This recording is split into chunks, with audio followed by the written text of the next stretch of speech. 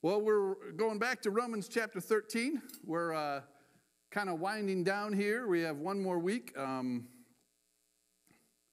Actually, Sean was supposed to teach this session tonight, and I was going to be doing the teaching next week, but he couldn't make it tonight, so we switched. And I'm actually really blessed because I love this section of Romans 13. It's just a wonderful thing. And I'm just going to read through the verses. We're going to look at Romans 13, 11 through 13. I know next week we'll be closing out with the final verse and then a summary of what we looked here in Transformed Living. But Romans 13, 11 through 13 says, "Do this, knowing the time, that it is already the hour for you to awaken from sleep. For now, salvation is nearer to us than when we believed. The night is almost gone, and the day is near. Therefore, let us lay aside the deeds of darkness and put on the armor of light. Let us behave properly as in the day, not in carousing and drunkenness, not in sexual promiscuity and sensuality, not in strife and jealousy." In the chapters what we've been looking in this class, Transformed Living, we've been looking at chapters 12 and 13. And first thing we saw in the first two verses is why. Why do we want to do this? And basically, this section of Romans starts out after the first 11 chapters of Romans. So it kind of goes to the point is look at what has been done in Christ Jesus and the redemption and the justification and the things that have been accomplished in Christ Jesus. And then it starts out, therefore, be living sacrifices and be transformed by renewing your mind. Don't be conformed to this world, but be transformed. It gives us the why. Because of what Jesus Christ has accomplished, we are to change. We are to transform our lives. And then the majority of the verses we've been looking at up until right now is the how. How do we live? How are we to live now that we have this knowledge? How are we to transform? And that's what we've looked at these past weeks, of how one is to live in this transformed living. And I feel like these verses tonight are not really telling us why, and they're not really telling us how. I think it's telling us when. When is it time to transform? When is it time to do this? Right? When? And it says, do this, knowing the time. We're talking about time. And time continues on. It's already the hour. Now. It's the hour to awaken from sleep. Wake up. Right? It's now is the time to awaken from sleep. For now, salvation is nearer to us than when we believed. We are one day closer. Every day the clock ticks. Every day the calendar changes. We're one day closer to the return of Jesus Christ. We are one day closer to that day. The night is almost gone. It's almost gone. The day is near. Now is the time. And I got to tell you tonight, to me, this is a preaching topic. So if I get a little excited, because this is the time. It's the time to stop messing around and not say I should love and not say I should do these things that we talked about. It's to do them. Not tomorrow, not when I feel like it, now.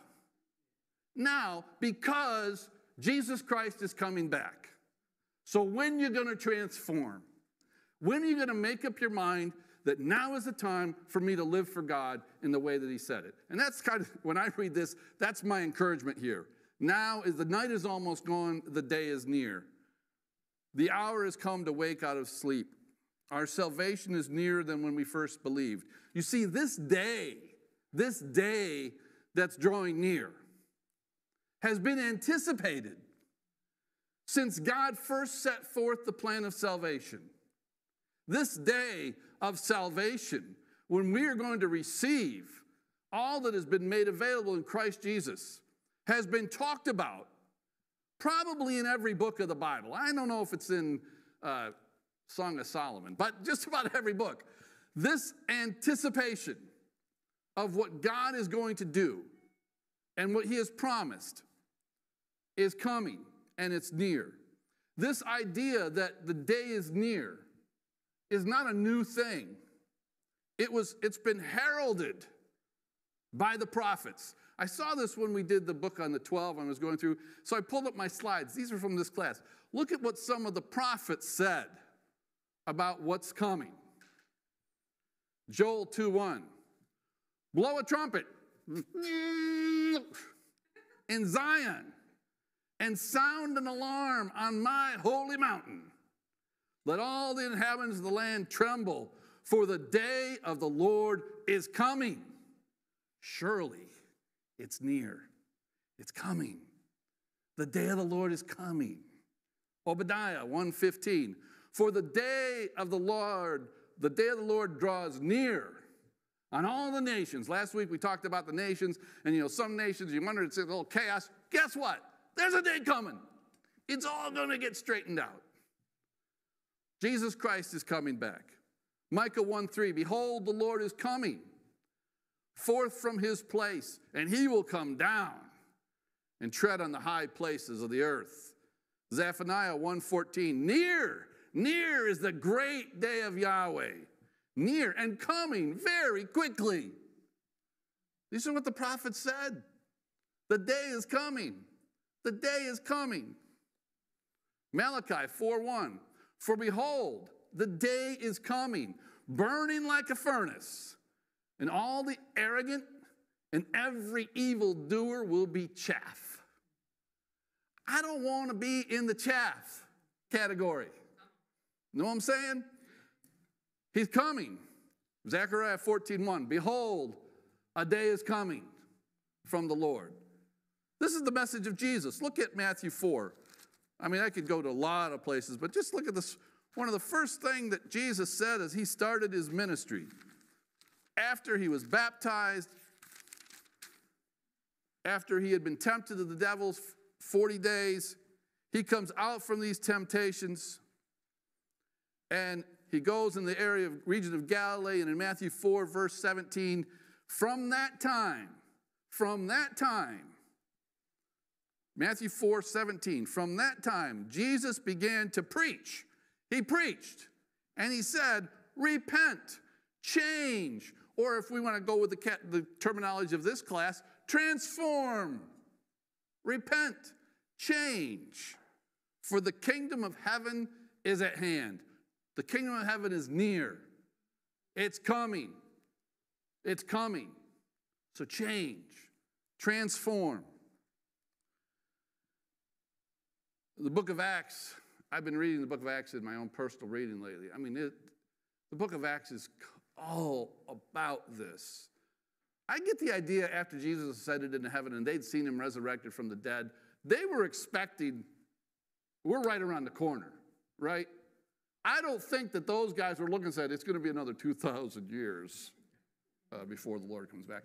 I think you read the book of Acts, they were saying, look, it's time to change because what the prophet said, just Jesus is that one that they talked about, and he is coming back. So it's time to get on board with truth. The time is now. It's not time to wait. It's not time to sit around and get conformed to this world and be involved and get all in change, transform, because Jesus Christ is coming back. You know, do you want to be kicking your sister and punching her when Jesus Christ comes back? to go off what Shelby just said. You know what I'm saying? You know what I'm saying? This kind of keeps us in line. What do we want to be like when Jesus Christ comes back, right? How do we want to be seen by our Lord when he comes back? I'd love to be preaching, right? Wouldn't it be great? You know, I don't know the times. No man knows the hour he's coming, but we know he's coming. And the day is near, and that's why we are to wake from sleep and begin to live for him. And if you will, let me kind of go off a little bit into my preaching. Go to 2 Kings. Because when I think about waking up and no longer sitting around, I go back to this record. I heard this record as a very young Christian. And we're going to go to 2 Kings. And it's just some simple people. And when I heard this preached, the first time I heard this particular teaching, as a young man, I thought to myself, man, I can do this. If these guys can be like that, I can do this. I can live this way. I can transform. I can change. If I just get up and begin moving and begin doing what God says to do. And this is the record that I think of on that. If we go to 2 Kings, we're going to pick up to get a little background in 2 Kings chapter 6, verse 24. This is in the northern kingdom of Israel. Samaria is the capital city. Samaria is where the main city of the northern kingdom is, where the king lives. It's the main city of the northern kingdom of Israel, right? Elisha is the prophet at this time. And in verse 24, it says, now it came about after this that Ben-Hadad, this is the king of Aram, or it's also in King James will say Syria, Aram gathered all his army and went up and they besieged Samaria. When an army of the old, this is actually a technique for defeating walled cities on mountains, as you go up and you surround it so that nobody can go in or out, and you starve the city out, right? You besiege it so people can't go in and out, they can't get in and out, and after a while they run out of food. It's part of a military strategy, and that's what Ben-Hadad is doing. He has besieged Samaria, and behold, they besieged it, and they did it until a donkey's head was sold for 8 shekels of silver, and a fourth of a cab of dove's dung for 5 shekels of silver. I've heard different things about what they say. I don't know what they are. I don't know what a cab of dove's dung is, but it doesn't sound like it's something too desirable. And they were paying 5 shekels of silver for this. All right, so the situation was pretty grim. And it goes on, as the king was passing, verse 26, by on the wall, a woman cried unto him, saying, help my lord, O king. He said, if Yahweh does not help you, from whence shall I help you? From the threshing floor or the wine press? We don't got any wine. We don't got any food. What am I supposed to do? And the king said to her, what is the matter with you? And she said, this woman said to me, give your son that we may eat him today, and we will eat my son tomorrow. So we boiled my son and ate him, and I gave to her on the next day, give your son that we may eat him, but she has hidden her son. Now, this is really dire times. I still can't fathom this. You know, I kind of get the idea that maybe both the children had died. That's the only way I could even fathom that, you would deal with cannibalism in this way. And even that's pretty sick. But this is how bad the situation was. There's no food. And people will do crazy, crazy things when there's no food. When the king heard the words of the woman, he tore his clothes. Now he's passing by the wall, and the people looked, and he had sackcloth beneath his body. He said, may God do so to me also if the head of Elisha, the son of Shaphat, remains on him today. So he goes to get Elijah because he's blaming this on Elijah rather than on his own sin and idolatry that he had brought into Samaria. He was blaming the prophet who was telling him to change. Anyways, Elisha gets out of this. And then in verse 7, chapter 7, verse 1, Elijah said, listen to the word of Yahweh. Thus says Yahweh, tomorrow about this time, a measure of fine flour will be sold for a shekel, and 2 measures of barley for a shekel. Whoa. Tomorrow? That's going to happen tomorrow? Right now they're doing a donkey's dong for 5 shekels, right? And you're saying tomorrow we're going to have barley for a shekel? And the royal officer on whose hand the king was leaning answered the man of God and said, behold, if Yahweh could make windows of heaven, could this thing be? And Elisha says to him, he said, behold, you will see it with your eyes, but you will not eat of it. So, now, we really get to this part of the story I want to get to. How's God going to bring this to pass? Who's he going to use for his work? To work his work for him? Verse 3. Now there were 4 leprous men. Lepers! He's going to work with 4 lepers? Lepers. Lepers lived outside the city. 4 leprous men, okay? 4 leprous men at the entrance of the gate. And they said to one another, why sit here until we die? Why sit here until we die? If we say, we will enter the city, we're going to go into Samaria. The famine's in the city, and we will die. If we go into the city, even though lepers aren't supposed to go into the city, but if we go into the city, there's a famine there, and we're going to die. And if we sit here, we're going to die. Now, therefore, come. Let us go over to the camp of the Arameans. Let's go to the enemy, right? Let's go to their camp. They've surrounded the city. Let's go into the army of the enemy. If they spare us, we will live. But if they kill us, we will but die. I love that. If you and I do nothing, we're going to die.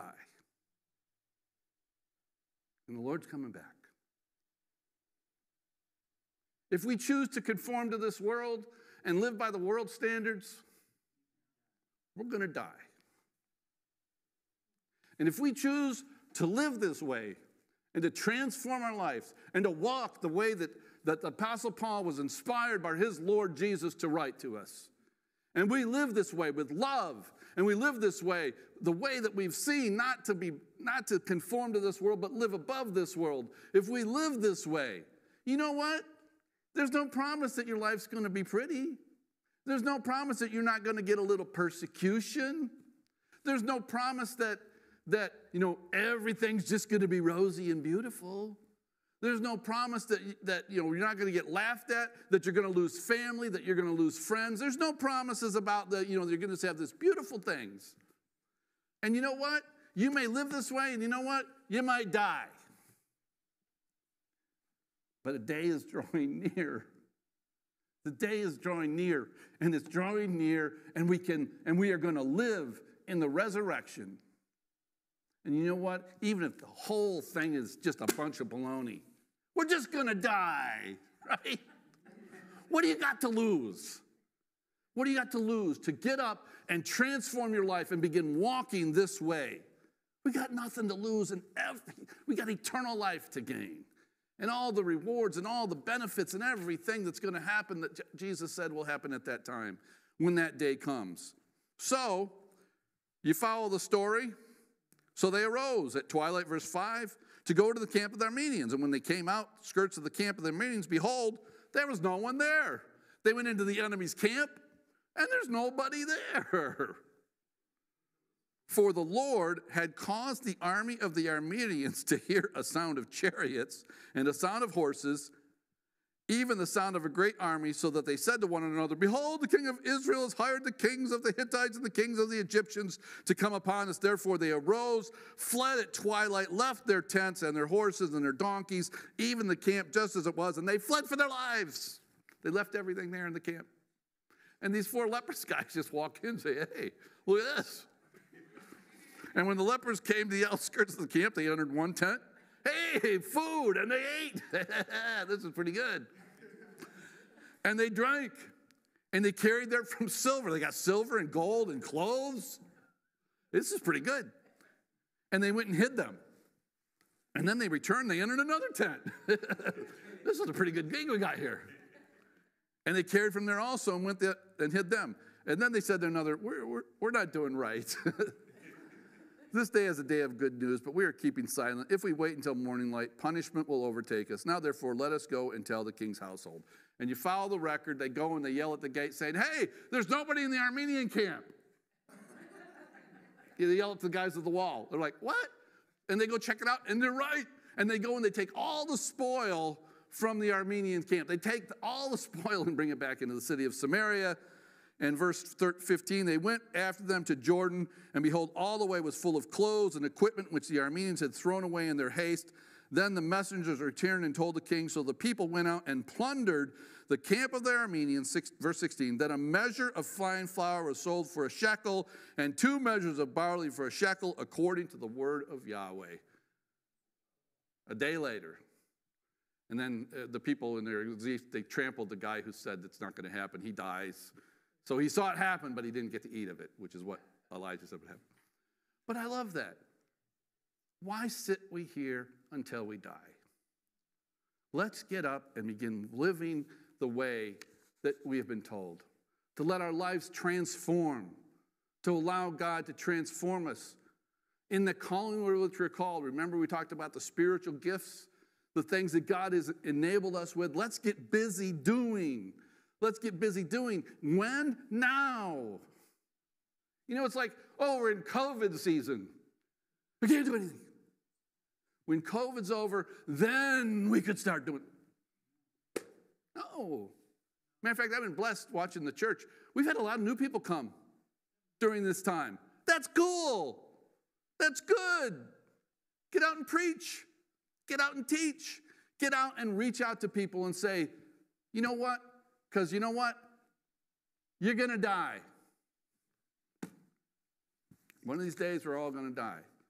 But Jesus Christ is coming back, and in there we have eternal life. So, and you get the excuses. I'm too young. I don't know anything. You think the leprous guys knew anything? I don't know anything. I don't know enough. I'm not smart enough. I'm not this enough. I'm not that enough. Or I can sometimes be tempted and now say, I'm getting too old for this. It's time for me to retire, time for me to kind of just hang out and just relax into the sunset. And just, I'll just fade away. And I don't want to do that. I don't want to just sit around. I want to continually transform and continually to move forward because the day is coming. The day is near. Look at Ephesians 5. I also think of, when I think of this, the record of Esther and Mordecai says to her, he says to her, who knows, Esther, whether you have not attained royalty for a time such as this? Why are you working where you work right now? Why are you living where you live right now? Why are you involved in the things that you are involved? Is it just by mistake? Or does God have a purpose for you right now in your situation, in your life, to begin to move? To live for him in your situation now. Oh, when I get settled and get a home. Once I get out of debt. It's time now. It's time now. Because Jesus Christ is coming back. And then I love Esther's response. She said, I'll go to the king. It's not according to the law. If I perish, I perish. If I die, I die.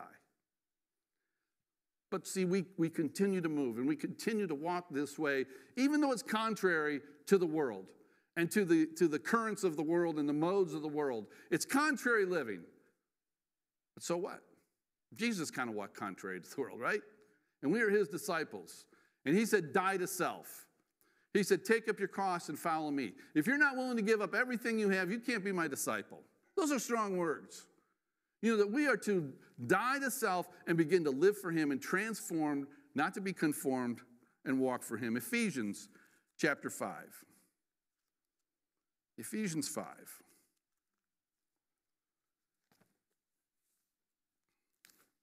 Romans, Corinthians, Galatians, Ephesians chapter 5. And let's start in verse 6. Let no one deceive you with empty words. For because of these things, the wrath of God comes upon the sons of disobedience. Therefore, do not be partakers with them. Don't partake into the world's form of disobedience and the fads of this world and the conform to the things of this world. For you were formerly darkness. Before we knew Christ, we were in darkness. But now you are light in the Lord. Walk as children of light. For the fruit of light comes in goodness and righteousness and truth, trying to learn what is pleasing to the Lord. Do not participate in the unfruitful deeds of darkness, but instead expose them. Let your light expose them. For it is disgraceful even to speak of the things which are done by them in secret. But all things become visible when they are exposed by the light. Everything that comes visible is light. For this reason it says, awake, wake up, sleeper. Awake, sleeper, arise from the dead, and Christ will shine on you. Therefore, be careful how you walk, not as unwise men, but as wise, making the most of your time, because the days are evil. Make the most of your time. Don't just waste away. Don't just let the world to pull you in this direction and pull you in that direction and just, you know, look, when Jesus actually got up and went away to a private place and got himself together with God. You know, he spent time, he did what he needed to do, doing the most of the time that he had. And, you know, that's what we got. You know, I don't have, you know, maybe I don't have money. Maybe, you know what, I still got time. Let's see, I'm still alive, right? As long as you're still alive, you still got time. You still got time. Today, now, to live for him. I love this use of that we are children of light, we are children of day. You can go to 1 Thessalonians chapter 5, we're going to go to. The use of day. I think it's a figurative use, but I like the understanding of it. Like I think we've seen recently in our country with the protests and everything going on and the riots. If you notice, a lot of cities, what they do is they put the curfews at dark, right? They say you can protest, but at dark we're putting a curfew because, believe it or not, most things that are bad happen at night. There's not a lot of good things that happen after midnight, if you haven't noticed.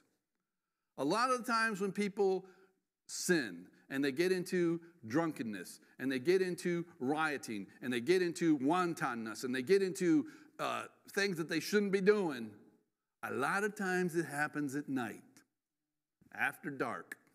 And I think this is a figurative way to say that, although I think it's literally true too. You know, get up in the morning and go to bed at night. It's not a bad way to live. It's not actually it's a pretty good thing, you know. Go to bed at night. It's a good thing. And then get up with the sun, right? It's not a bad way to live. But I think it's figurative. But that's the understanding of it, that the curfews come because rioting, looting, carousing, drunkenness, sexual promiscuity, strife most often happens at night. But we're to put off the works of darkness. Again, I think this is a big metaphor. We're to put off the works of darkness, and we are to live as children of the day. We are not of the night. We are children of the day. We are the light of the world. And we walk as children of light. And then it says in 1 Thessalonians chapter 5, verse 1, it continues on with this same verse 5, chapter 5, verse 1. I love this. Now, as to the times and epochs, he just got done saying Jesus Christ is coming back in the chapter before. He's going to raise the dead. There's going to be a trumpet. Dead in Christ will rise. Woo! And now he says in verse chapter 5, now, as to the times and the epochs, brethren, you have no need of anything to be written to you. You don't need to know the exact details of when it's going to happen and when it's going to go down. All you need to know is it's going to happen.